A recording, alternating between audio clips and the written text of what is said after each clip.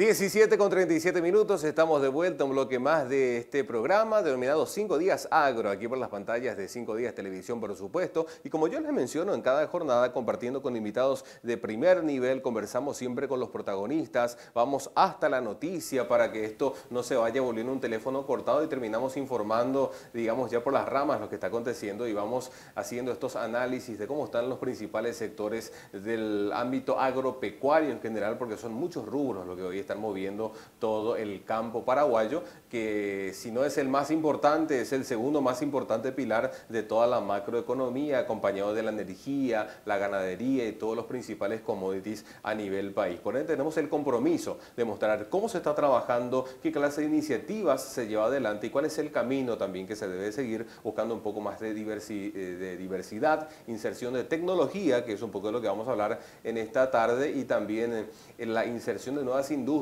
porque en los últimos años van desembarcando importantísimas industrias que están buscando mover un poco el suelo aquí en términos de biocombustible, por ejemplo, muchas industrias que están, digamos, proyectando, y esto va a cambiar definitivamente el rubro o la industria de los agronegocios, digamos, girando un poco el norte hacia lo que se viene de ahora en adelante. Pero esto al margen, vamos a conversar esta tarde de cómo se está trabajando en términos de biotecnología, modificación genética, edición genética, que son todos estos términos que estamos escuchando últimamente en cuanto a cultivos transgénicos, por ejemplo, y el gran tabú que se genera por, digamos, en la población en general, ya que al desconocer ciertos términos automáticamente terminamos rechazando también, y esto no tiene nada que ver porque, por supuesto, hablamos de un profesionalismo, de muchos años de investigación, tecnología y trabajo de muchos profesionales detrás para ofrecer mayor, no solamente calidad, sino dinamismo, potencialidad, efectividad y productividad, todo esto combinado en un solo punto. La tenemos con nosotros a la ingeniera Estela Ojeda, ella es gerente general del Instituto de Biotecnología Agrícola aquí del Paraguay, para comentarnos un poco cómo están trabajando hoy día y un poco lo que se viene para el campo de más adelante. Ingeniera, muy buenas tardes y gracias por acompañarnos aquí, por fin en piso, porque yo he conversado varias veces con la ingeniera vía Zoom, vía llamada telefónica, le llamé varias veces para algunos artículos en el diario, pero hoy por fin podemos conversar presencialmente. Encantada, David, gracias por la invitación y bueno, aquí estamos para conversar sobre algunos temas de los trabajos que estamos haciendo. A grandes rasgos, ingeniera, ya que está usted con nosotros y de primera mano puede resumirnos esto. Hablamos mucho últimamente de modificación genética, cultivos modificados genéticamente, y la gente que no conoce, el ciudadano común, piensa que automáticamente pones una fruta en el laboratorio y le empezás a inyectar todo tipo de químicos y ahí sale una cuestión irreconocible, pero esto no tiene nada que ver. No, no es así, en realidad un poco eso. Y es bueno un poco, porque a veces cuando hablamos de biotecnología la gente tiene ese concepto. Es más, a veces algunos artículos aparecen con esos dibujitos. Bien amarillistas con ese concepto. De esa forma. Pero biotecnología simple y llanamente es la utilización de los seres vivos para tener un producto o un servicio. Y ahí hay muchas diferentes tecnologías, ¿verdad? Y estas diferentes tecnologías cada vez van, digamos, evolucionando, sí, siendo más precisas, más exactas, también todo el acompañamiento de evaluación. Y todas esas tecnologías, ¿qué es lo que nos hace? Nos ayudan, son herramientas para el mejoramiento vegetal, sí, algunas también se utilizan para el mejoramiento animal, pero ¿con qué objetivo el mejoramiento vegetal? Para tener todo eso que hablaste recién, ¿verdad? Sí. De tener resistencia a enfermedades, mayor producción, sí, atender un poco las condiciones del clima que hoy está cambiando, ¿verdad? ¿Y por qué todo eso? Y bueno, porque tenemos que ser más eficientes en los recursos, en el espacio que tenemos, ¿verdad? Y bueno, entonces tenemos que usar tecnología. Incluso en alguna ocasión con la ingeniera habremos conversado y planteamos esto, o sea, yo le planteaba que este impacto que tuvimos en la sequía pasada, donde perdimos casi un 60% del rendimiento, si se hubiese aplicado cultivos modificados genéticamente con mayor resistencia a la sequía, al estrés hídrico, quizás ese margen de pérdida hubiese sido mucho menor, iban a estar más preparados para resistir este embate, ¿no? Realmente es así. Hoy hay eventos, ¿verdad?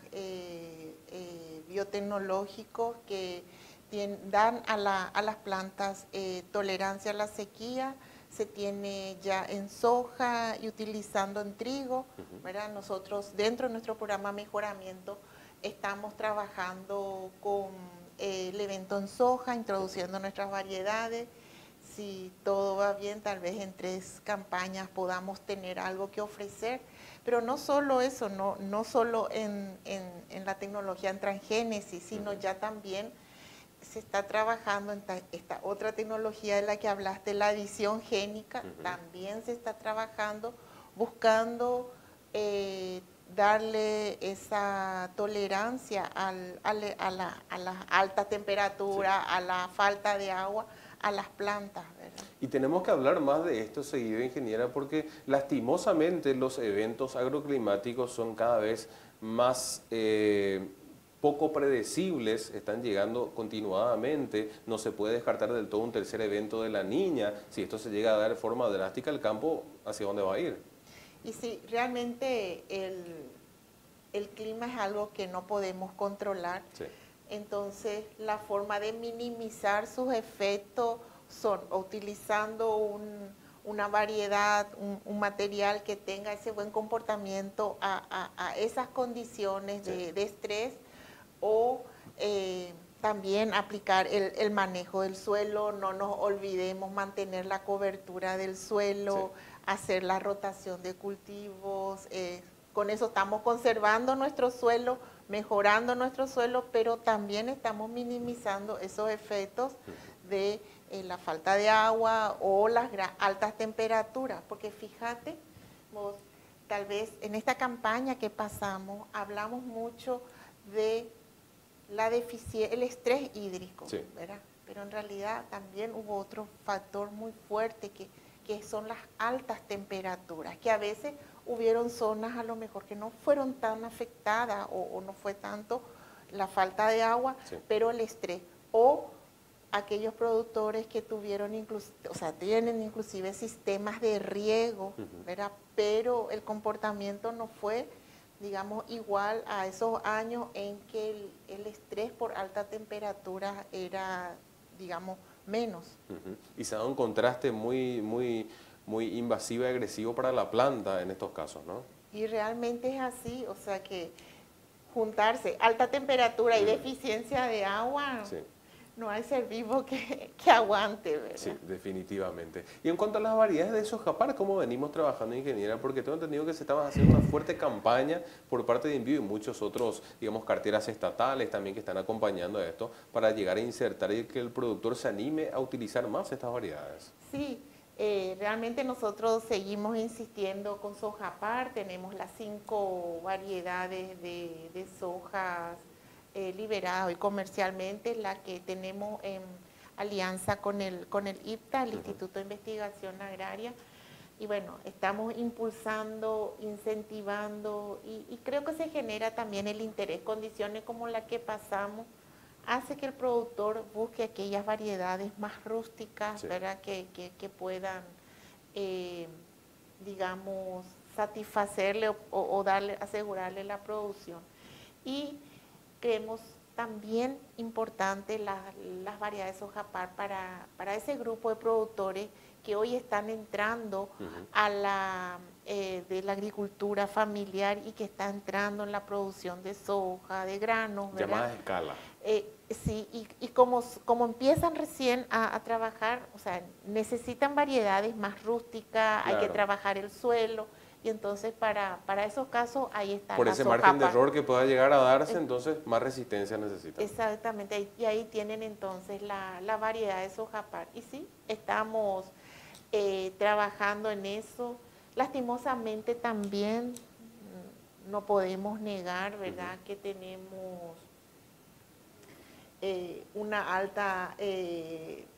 una alta tasa de área que no usa, por ejemplo, semilla certificada, que afecta a todo, de las cuales no sabemos qué porcentaje es uso propio que está permitido al productor, ¿verdad?, y qué porcentaje es comercio ilegal. Entonces, yo creo que con el censo agrícola, ojalá que podamos tener datos más certeros en torno a cómo se trabaja.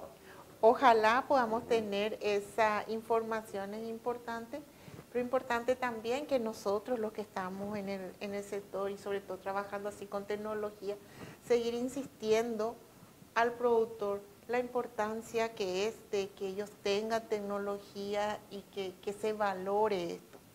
Así como valoramos tecnología en cualquier área de nuestra vida, ¿verdad? A veces, bueno, compramos, de acuerdo a nuestras posibilidades, un vehículo de mayor, Claro, de mayor capacidad, de mayor costo, sí, ¿verdad? O a veces uno de menor. Y eso está lleno de tecnología. Y bueno, las semillas también traen todas esas tecnologías. Es importante valorar eso, sí, porque, como siempre digo, nosotros no vamos a dejar de ser un país agrícola y necesitamos desarrollar tecnología, mejorar y bueno, y desde INBIO un poco estamos con esa visión de seguir desarrollando tecnologías para ofrecer al productor.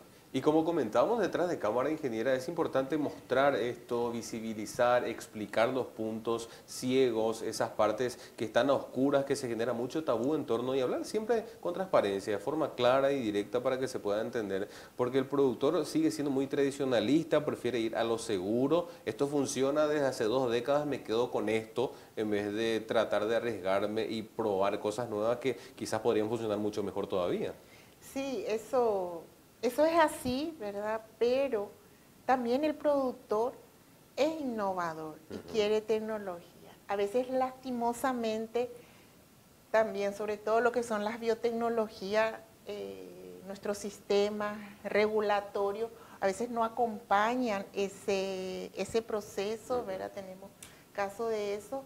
Y bueno, tenemos que seguir trabajando todo, creo que para el desarrollo del agro, es importante el trabajar en conjuntos, sector público, sector privado, en la generación de la tecnología, después en la disponibilidad, ¿verdad? Necesitamos eso. El gobierno está apostando últimamente, está invirtiendo más en investigación de biotecnología. Esto me imagino que también es un aliciente, un respiro muy grande para ustedes. Sí, están trabajando, desde el ministerio también se están acompañando mucho a estos productores de la agricultura familiar, no digo pequeños productores, ¿verdad? Porque en realidad tienen un tipo de economía que necesita ese acompañamiento. Y bueno, le están acompañando para que las tecnologías lleguen a ellos y eso es muy positivo. Definitivamente. Y desde el INBIO, ¿cómo trabajan, ingeniera? Entendiendo un poco cuáles son los principales pilares, por ejemplo, para este 2022, seguir apostando a las variedades de soja paro. Hay muchos otros puntos donde abocarse.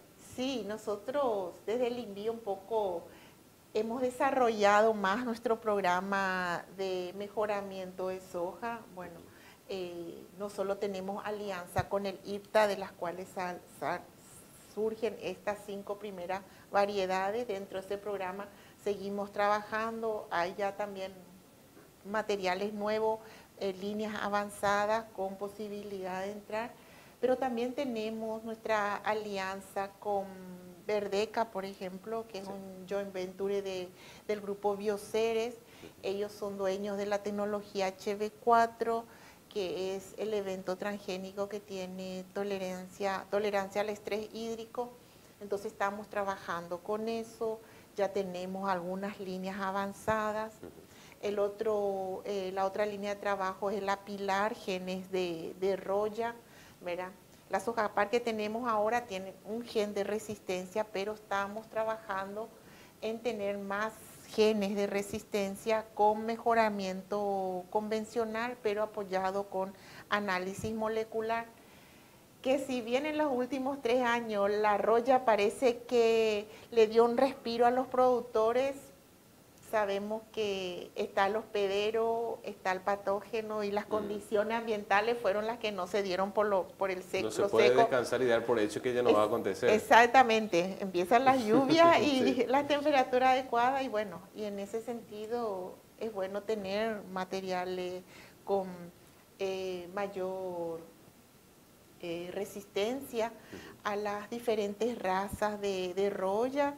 ¿Y eso qué hace? Eso también ayuda al productor a disminuir en costos, ¿verdad? En el uso fungicida por un lado, pero también se hace un trabajo más amigable con el ambiente. Claro. Se disminuye el uso de agroquímicos. Bueno, entonces seguimos trabajando en esas áreas, nuestro programa Mejoramiento, por otro lado también, si bien trabajamos en todas esas tecnologías, estamos buscando variedades de mejor adaptación para la zona del Chaco, Sí. ¿verdad? Porque también es un área que se está abriendo. La nueva promesa del Chaco paraguayo. Exactamente. Y es un lugar, o sea, que es una región en que tenemos que encontrar la tecnología adecuada, no solo las variedades, sino también digamos, el manejo, la parte de manejo. Y en ese sentido estamos trabajando para, digamos, seleccionar líneas en esas condiciones y tener variedades mejor adaptadas, porque sabes, hoy lo que se está yendo para allá son las que más o menos tiene ciertos, un ciclo de cultivo, pero son las que se utilizan en la región oriental. Sí. Y bueno, tienen que ser diferentes y específicas para la región. Sí, el clima es radicalmente diferente. Es totalmente diferente, el suelo es diferente. Sí. O sea, no solo siempre se ha hablado de, bueno, la deficiencia hídrica, pero no es solo eso, es el suelo es bastante heterogéneo, una misma parcela, sí. Las altas temperaturas, entonces todo eso hace que uno tiene que tener materiales adecuados. Y para comprender un poco más en términos coloquiales, ingeniera, quizás el televidente, yo mismo me lo pregunto muchas veces, ¿y por qué no se toma simplemente un HB4 y se empieza a plantar en el suelo nacional? ¿Cuál es el proceso? Eso directamente no va a germinar así. No, en realidad HB4 o sea, el evento HB4 es un evento que le decimos, entonces es una construcción estable que se hace y ahí hay un gen. Fíjate que la soja tiene 25.000 genes. Okay. Y es un gen que se le introduce. Entonces, todos esos 25.000 genes actúan y eso le da la característica a la variedad, porque yo puedo tener una soja que tengo el gen HB4, pero si eso no tiene el ciclo que preciso, que no da el rendimiento que preciso, no me sirve de nada, porque al final el productor lo que quiere es rendimiento, o sea, claro. El productor quiere todo, no podemos darle todo, tenemos que tratar de buscar la mejor combinación, ¿verdad? Sí, definitivamente. Y por parte de otras carteras del sector privado, hay mucho más interés en apostar hoy en la biotecnología porque se empieza a observar a nivel internacional los grandes beneficios que produce la misma. Sí, las empresas, las multinacionales tienen los eventos. En Paraguay hay varios eventos aprobados. Por ejemplo, en este momento la empresa en esta campaña va a ser el lanzamiento de una nueva tecnología en soja, que es el Intacta 2 Extend, ¿verdad? Que tiene una tolerancia a un herbicida, además de resistencia a lepidópteras, ¿verdad? Bueno, las empresas las multinacionales tienen, ¿verdad? Y apuestan, ¿verdad? Y bueno, y también están apostando y trabajando, se están desarrollando estas otras tecnologías que lo transgénico, así un poco rápidamente, es sacar el gen de una especie e introducir en otra, ¿verdad? Pero estamos en las nuevas tecnologías y entre ellas que se tienen, que es la edición génica. ¿Y qué es la edición génica? Y es así, como que estás escribiendo el texto, usamos el celular, escribimos, tuve un error o no, ¿qué puedo hacer? Editar, ¿verdad? Editar, copiar, borrar, sacar alguna y mejorar tu texto. Bueno, eso mismo se están haciendo con los genes, una tecnología más rápida, más fácil, pero dentro mismo de la especie, a veces hay combinación con transgénicos, entonces... O sea, se obtienen resultados mucho más rápidos y más precisos, me imagino. Más precisos, y hay diferentes tecnologías, pero como son cosas nuevas, también ahí surge el tema de las reglamentaciones, ¿verdad? De cómo se va a... Paraguay, ¿cómo está en ese punto en torno a la aceptación de toda esta biotecnología? Bueno, nosotros tenemos nuestras reglamentaciones, ¿verdad? Justamente en esta semana estuvimos participando en el Congreso de Semillas, organizado por la Asociación de Semillas de las Américas, ¿verdad? Y donde siempre en estos congresos de semillas los temas son biotecnología, propiedad intelectual y la parte fitosanitaria, que son cosas que afectan al comercio de semillas. Y bueno, ahí el foco fue edición génica, ¿verdad? Y bueno, y se mostró esto de la tecnología que hay, de todas las oportunidades que nos ofrecen, pero un poco que los países están algunos con temor en cuanto a las reglamentaciones. Y bueno, en un mapa un poco ahí mostraba que Paraguay tiene una reglamentación, digamos, con los países del Mercosur que dice que se va a atender, digamos, a aquel producto que es solo edición génica, donde no hay un transgénico, es decir, que yo solo evito los genes y hago un cambio dentro del mismo genoma de la especie, ¿verdad? Bueno, eso va a ser tratado como un convencional, ¿verdad? Pero si además de eso hay una transgénesis, se trae genes y se introduce en el material, ¿verdad? Entonces eso va a ser tratado como un transgénico que tiene su normativa. Tenemos una comisión de bioseguridad que evalúa todo eso, hay todo un proceso previo antes de su utilización. Y bueno, tenemos la normativa. No sé si hasta este momento alguna empresa presentó alguna solicitud, pero tenemos una normativa para atender eso. Entonces, el día que se presente, esperemos que haya una atención rápida, ¿verdad? Porque sí, lo que estamos aprendiendo o estamos viendo en estos eventos es que la edición génica ofrece un montón de posibilidades. Se abre un nuevo paradigma a partir de ahora de la edición genética, ¿no? Realmente es así, y importante saber que necesitamos comer, que necesitamos a las plantas para las industrias, necesitamos comer 3 veces al día, necesitamos las plantas para la industria, necesitamos las plantas para vestirnos, o sea, necesitamos, entonces hay que ir mejorando y tenemos que ir buscando, de forma tradicional no podemos, ¿verdad? Entonces tenemos que ir mejorando y para eso está la tecnología. ¿Y por qué se genera tanto tabú, ingeniera? ¿Cuál es el miedo? O sea, ¿qué es lo peor que podría llegar a pasar, digamos, si es que los procesos de seguridad, de investigación, de prueba son tan rigurosos? ¿Qué es lo peor que podría pasar? Y a veces es de conocimiento y a veces tal vez tintes políticos, podría ser, económicos, ¿verdad? Tenemos conflicto de intereses de por medio, conflicto de intereses de por medio, de países, ¿verdad? Entonces eso, bueno, lo que se nota un poco en este tema es que la América Latina, nuestra parte, o sea, América, la parte del norte y parte de América del sur, ¿verdad? Está un poco adelantado en el interés de introducir esas tecnologías a nuestros procesos productivos, ¿verdad? Algunos países están también adelantados en sus reglamentaciones y porque somos los países productores.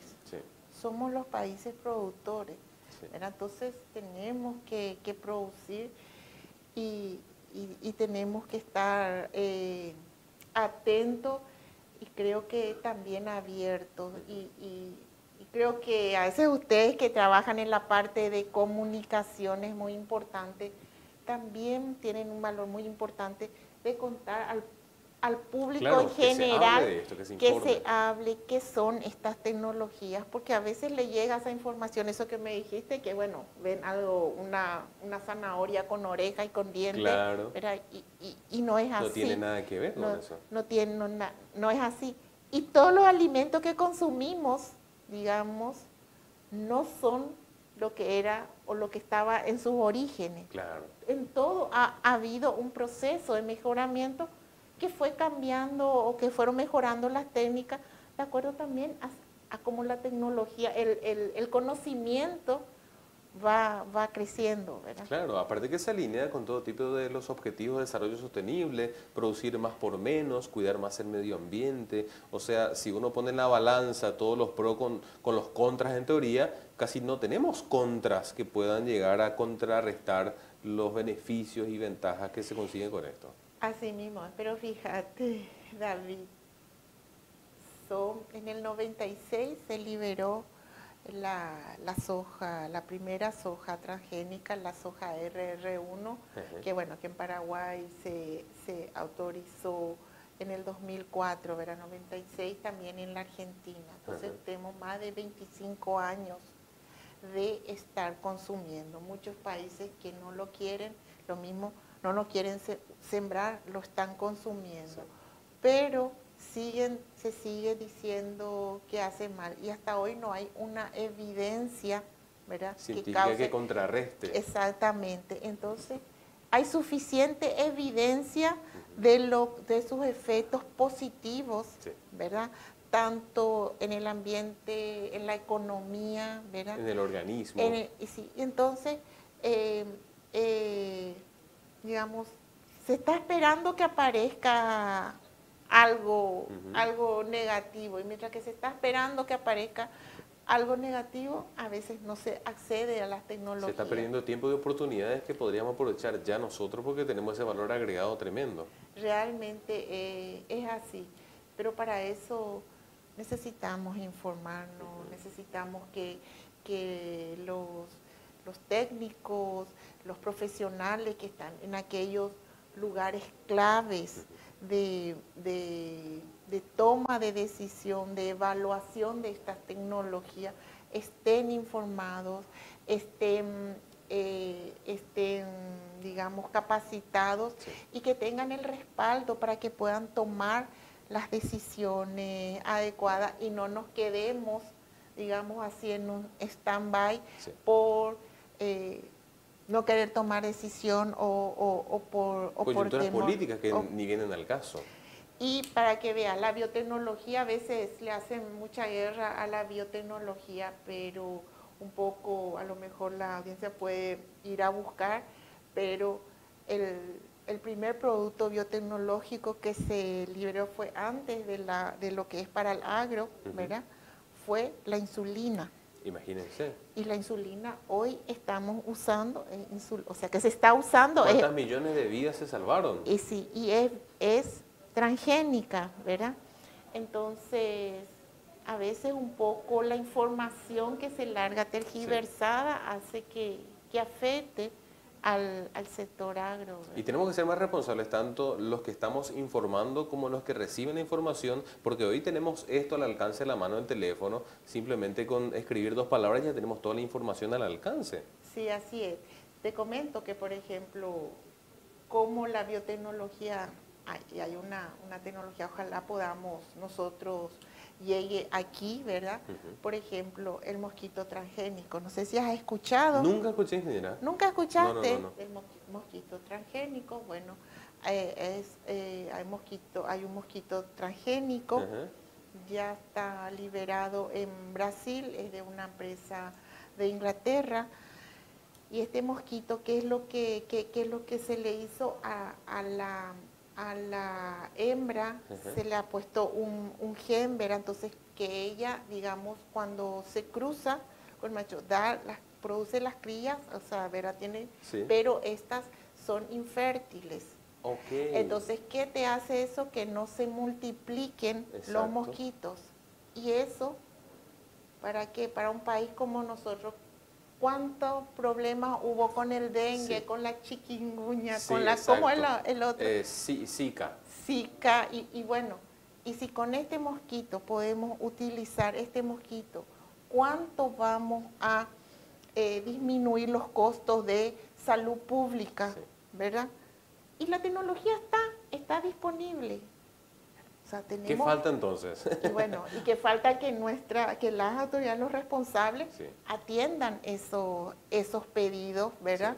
de solicitud, ¿verdad? Para que se evalúen. Y bueno, y así hay muchas tecnologías que no es solo para el agro, el beneficio, ¿verdad? Está el arroz dorado que tiene, digamos, el arroz de por sí es deficiente en vitamina A, ¿verdad? Y bueno, los países del oriente utilizan mucho el arroz en la alimentación, entonces Claro. hay un gran problema de ceguera, sobre todo ceguera infantil. Y el arroz dorado es un producto de la biotecnología transgénico que es el arroz produce provitamina A. Y te comento, hace más de 20 años que estuvo en evaluación y hace poquito se liberó comercial. ¿Por qué? Porque porque los países no quieren liberar. Claro. Entonces, las tecnologías algunas favorecen al consumidor, las que nosotros tenemos, bueno, favorece a la producción, al ambiente, ¿verdad? Hay otras que favorecen a la salud pública como el mosquito, y después las vacunas, hay un montón de vacunas, digamos, tanto de uso, digamos, humano como animal. Sí. Y bueno, una de las vacunas del COVID fue de producto creo que de edición génica, entonces estuvimos usando y se usó cuando se usó, y bueno, tecnología hay en todos los sectores. Y una lista infinita de los beneficios que se han logrado en los últimos pocos años, porque hablar de 2 décadas atrás es muy poco tiempo para todo lo que se ha logrado. Realmente es así. Entonces, bueno, la biotecnología está ahí, está en nuestra vida cotidiana y hay diferentes productos, diferentes tecnologías y bueno, y cada uno tiene de acuerdo también, tiene sus reglamentaciones, sus regulaciones, ¿verdad? Definitivamente. Y un poco para ir redondeando, ingeniera, y ya lo mencionábamos también detrás de cámaras, tenemos que hablar de esto porque definitivamente va a llegar a un punto donde no nos va a quedar de otra que adaptarnos a estos cambios, porque Estados Unidos, más del 90% de sus cultivos son transgénicos y están apostando a la biotecnología.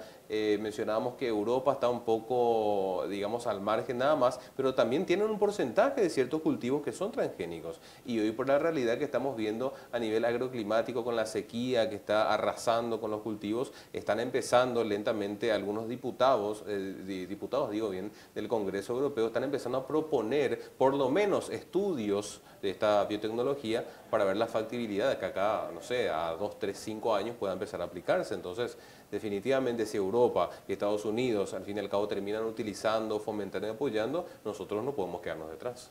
Realmente es así y bueno, te comento, te doy una primicia, ¿verdad? Estamos, desde el INBIO hemos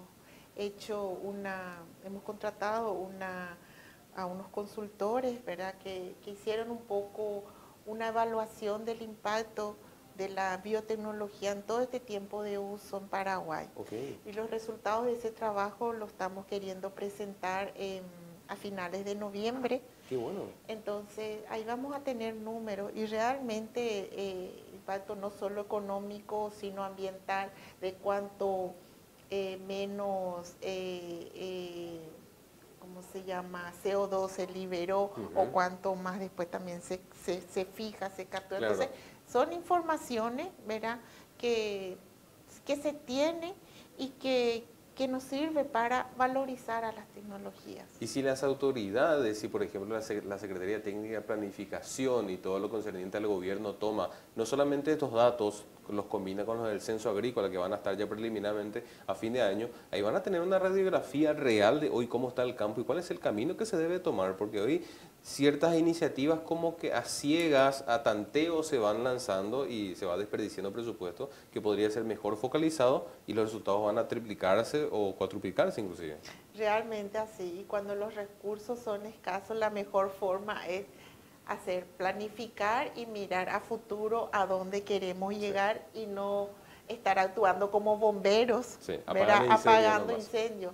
Nosotros tenemos que planificar y mirar a futuro, como digo, y como te vuelvo a repetir, no vamos a dejar de ser país agropecuario, ¿verdad? Y tenemos que mejorar eso. Definitivamente. Ingeniera, yo quiero comprometerle entonces ya para noviembre en algún momento que venga acá y comparta un poquito con nosotros los resultados del informe, ¿le parece? Perfecto, estamos con eso, estamos preparando y bueno, creemos que van a valer mucho los resultados, va a servir, ¿verdad?, para tener una visión de lo que aporta esos productos de la biotecnología que estamos teniendo ahora. Definitivamente, y que la ciudadanía tiene que conocer. Que la ciudadanía tiene que conocer, porque al final también, si bien estamos hoy acá en Asunción, estamos en este local, lo que pasa allá en el campo afecta acá, directamente. y todos tenemos que estar entonces al tanto. Así es. Ingeniera, muchísimas gracias por compartir con nosotros en vivo e indirecto, desearle muchos éxitos, esperamos tener más novedades y, como yo siempre digo, esperando que no sea la última entrevista. No, a las órdenes, y bueno, cuando nos invita y podemos estar, entonces estamos. Bueno, esperemos que para noviembre se pueda ya, si es que sí, tenemos los datos. Sí, ya vamos a estar entonces dando alguna primicia, así como decir. Excelente. Bueno, ingeniera, agradecerle por esto y será hasta alguna próxima ocasión.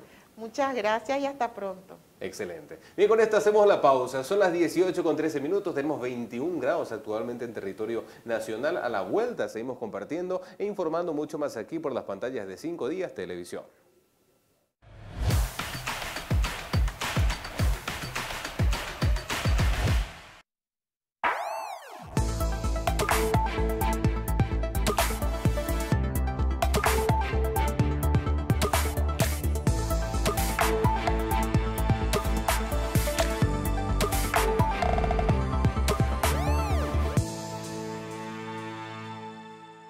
Buenas tardes, buenas noches para todos, para todas. Gracias por recibirnos en esta casa, en la querida Universidad Católica. Para nosotros desde 5 días, estar en contacto con ustedes es importante. Son los jóvenes que ya están liderando el país y que van a liderar el país por los próximos años. Creemos nosotros que ustedes, los jóvenes, son el presente y el futuro de la patria. Hoy queremos acercar a líderes empresariales, paraguayos, de empresas referentes en su sector, de empresas importantes, de empresas líderes, para acercar un poco lo que es el mundo de negocios que trabajamos desde 5 días a la academia. Agradecer, por supuesto, a las autoridades de la Universidad Católica, muchas gracias, al decano, doctor Ángel de Vaca, a Raúl da Silva, director de la carrera de marketing, y por supuesto a Mario Molina, director académico, gran amigo también de toda la vida. Así que muchas gracias por recibirnos en esta casa, que realmente para nosotros es muy lindo tener este contacto con ustedes. Yo voy a ceder el micrófono. Estamos en vivo en Canal 5 días. Vamos a pasar enseguida el link también para que la gente comparta y puedan vernos. La gente que no está aquí, que pueda ver a través de la aplicación, del canal, de YouTube, etcétera, de las redes del canal 5 días. Cuando yo decía queremos acercar el mundo de negocios a lo que es la academia, qué mejor que presentar, por ejemplo, a la señora Blanca Seubens, que está liderando Granja Avícola La Blanca. Quien no conoce los productos de primera línea, pechugón para Paraguay y el mundo. Carlos Jorge Bierman, sí, también una persona que hace mucho tiempo desde el sector privado y desde la gestión también empresarial, liderando grupos de opinión, trabaja, ¿sí? Por supuesto, con grandes marcas como Kentucky Fried Chicken y Pizza Hut. El señor Christian Ziplik, una persona de una trayectoria importantísima a nivel local, también dirigiendo gremios internacionales y llevando la bandera del Paraguay para el mundo, hoy desde Santa Margarita. Y por